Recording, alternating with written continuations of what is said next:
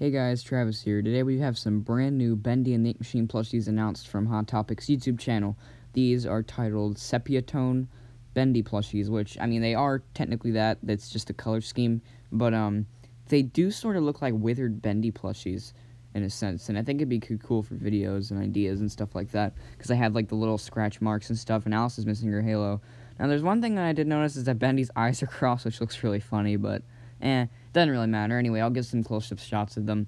But yeah, these do look really cool so far, so I'm excited to see these at Hot Topic and make videos with them. They'll be a lot of fun, so yeah. And also the designs definitely look like they've been improved since the last wave, and it looks really exciting, so yeah. Bye.